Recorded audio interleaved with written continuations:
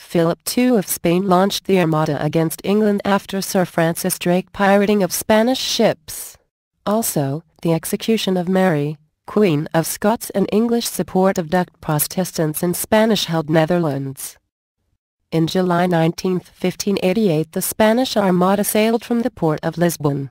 It included 130 ships fitted with 2,500 guns, carrying 30,000 soldiers and sailors.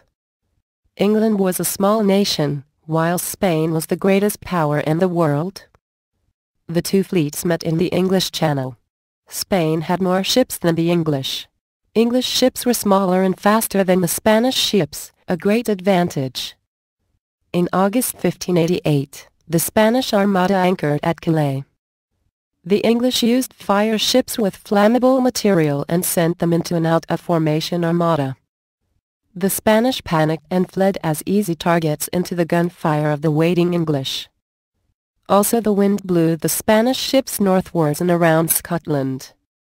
Strong winds and terrible rain forced many ships onto rocks near Ireland.